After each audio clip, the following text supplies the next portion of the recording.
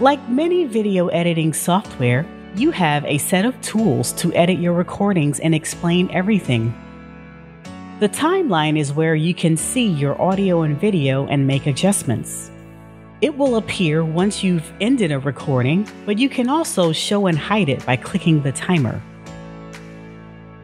There are two lines called tracks, one for audio and one for video. You can lock and unlock them to prevent them from being altered or deleted while editing.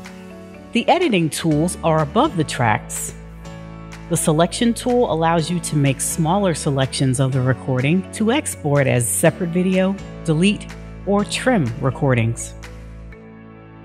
The red line in the middle of the timeline is called the playhead. It marks the current time. You can drag the timeline back and forth to scrub through the recording to find the part you want to select. You can delete the selection entirely, which will leave a gap in the timeline. To delete a selection without the gap, use the Delete and Compact tool. It will shift the timeline to that point. You can also use the Delete from Here tool to delete everything after the playhead. If you need to split the recording in two, align the clip to the playhead where you want the cut and click Split.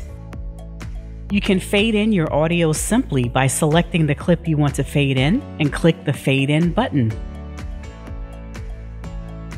Below the tracks on the recording panel, there are recording modes. You can use them to either re-record or add new parts to the current recording.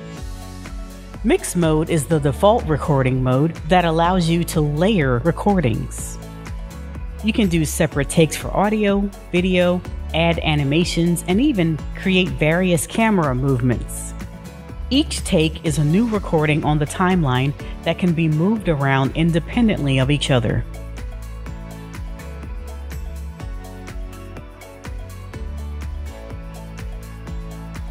Overwrite mode will record over unlocked tracks in its path after the playhead. This is the mode you choose if you want to re-record part of a recording. You can use audio recordings to create quick animated clips to add to your lessons. Simply select the Mix Recording mode and either import a recording from the Add Media tool or make a new recording right on the canvas.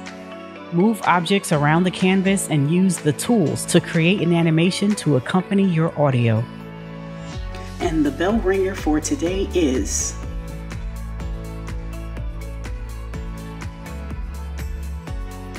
And the bell ringer for today is...